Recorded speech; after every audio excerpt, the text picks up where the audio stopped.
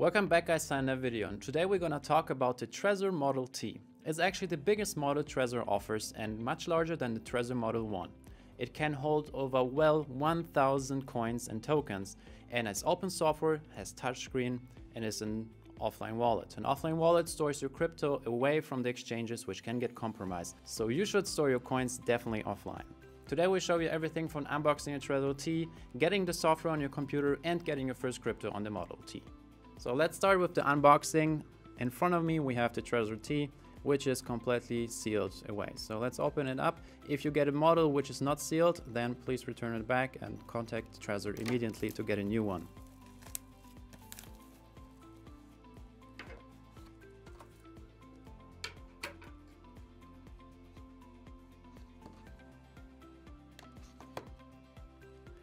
Opening up the Trezor Model T, we see we have some instructions inside to follow along to set up your Trezor model. First, we have to connect the Trezor to our computer or smartphone, open up the Trezor.io start page in the web browser, and then follow the instructions and then sleep tight. Opening up, we see we have the Trezor in the first display. And very important is if this seal is broken or removed, then again send the Trezor back to Trezor and get a new one, because someone could have compromised your device before or used it before, and then your crypto could be in danger. Next to the Trezor, we have a little box with probably some instructions and stickers. Let's open it up. In the box we find some Trezor stickers, some Love Bitcoin stickers, a getting started instruction manual for the Trezor T, and then 2 seed phrase papers where you can store your 24 or 12 word seed phrase to recover your wallet. Important to know is these 12 words are the words you never can lose and should never lose, because otherwise you will lose your entire wallet. So these 12 words symbolize pretty much your wallet on the blockchain. So an offline wallet is created actually on the blockchain, and it stores your crypto on the blockchain and not on the small device. So the crypto is not, or the tokens are not stored on this little device. That's important to learn. They are stored on the blockchain, and these 12 words, which you will write down in this little piece of paper, which should not be displayed anywhere, not online. You should not store it online, don't save it online, don't take photos of it. Store it on a hard copy, and then with that you can recover your wallet in case someone steals this little device. You lose this little device, you can restore it, just buy a new device, enter the 12 words, and then you get your wallet back. And we have a little cable, USB-C to USB-A, which you can connect your Trezor to your computer. And next to that we have a little magnetic dock, so you can pretty much attach it to somewhere, and then you can attach the Trezor to it. So it's a little magnetic dock to keep your device in place, so you can keep it next to your desk or on the side or wherever you want to place it, and then the device will hang on to it while you have it plugged in with your cable. That's a very cool feature. And on the bottom of the package we see the 4th tip of Trezor bonus: place the magnetic dock anywhere to hold your device. And that's pretty much everything we have. Now we will go into the Trezor website and then download the software and set up our Trezor wallet. Alright, now we are on the official Trezor website. The official Trezor website is Trezor.io, but we will link this down in the description so you can safely browse to this website. Also bookmark this website so you don't go to any fishy websites. Only use the official websites to install software or buy products. On the website you can see the different products Trezor uses. So they have the Model T, they have the Model 1, and they have the Trezor Safe 3. We have different videos on those topics too, how we unbox and install them if you're interested in those. There are different softwares for different devices, so you can use it for your MacBook, you can use it for your Windows, for Linux, also for mobile devices. Whatever you're using, download the suiting software so you can connect your Trezor device to your device, and then we can start setting it up. In our case, we are using a MacBook, so we load the MacBook M1 software and install that. I done that already, so we don't have to wait for installation and we can directly dive into it. Now is the time to take your cable and connect your Trezor wallet to the computer. To connect your Trezor wallet, you have to first remove the little seal on the bottom, which indicates that this Trezor wallet hasn't been used yet. It is actually very hard to remove, and you will see if someone tried removing it. Then again, contact Trezor as soon as possible and get a new device, because it might be compromised.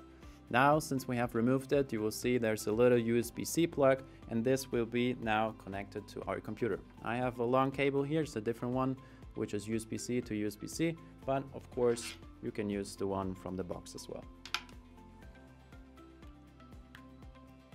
Once you connect to the Trezor device, you will hear a little click, so push it well all the way in. And we have our Trezor setup. On the start page, we see welcome, go to trezor.io/start. Or we can continue in our Trezor suite. Now we're getting the instructions on the Trezor suite with the Model T, device security check. And they ask you if the package wasn't tampered, if the seal wasn't broken. So basically all I told you already. And we can set up our Trezor since nothing was broken or ripped off.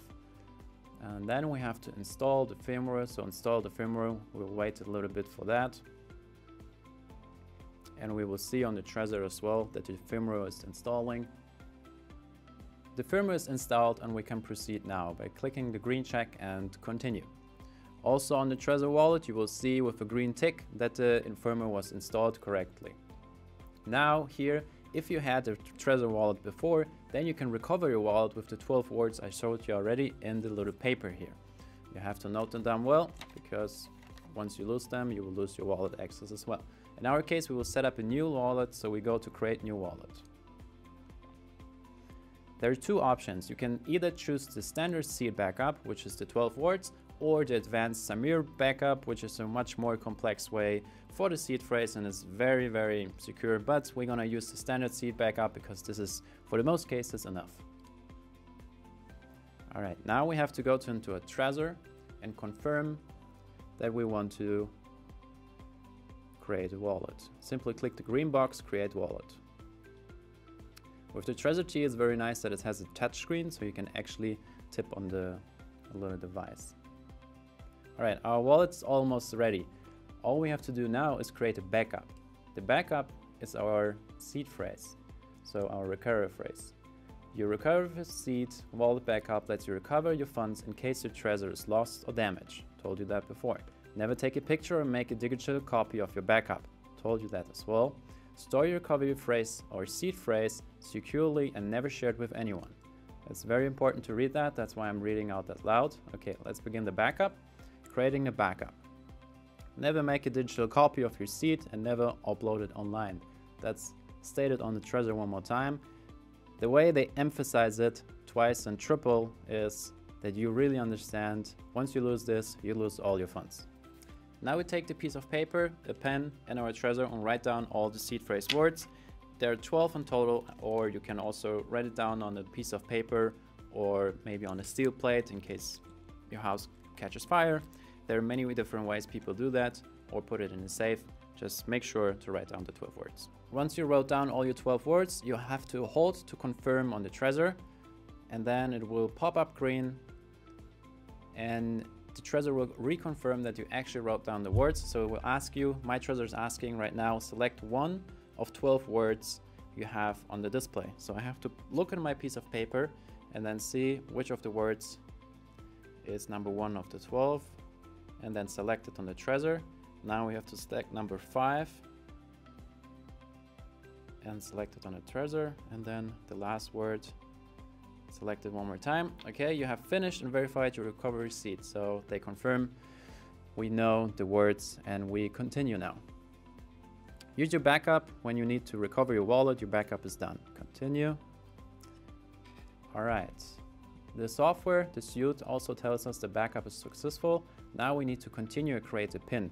The PIN is important because if someone finds your wallet and your computer and they both don't have a PIN, then they can access your Trezor and move your funds. It's basically like knowing your credit card PIN and just start using it.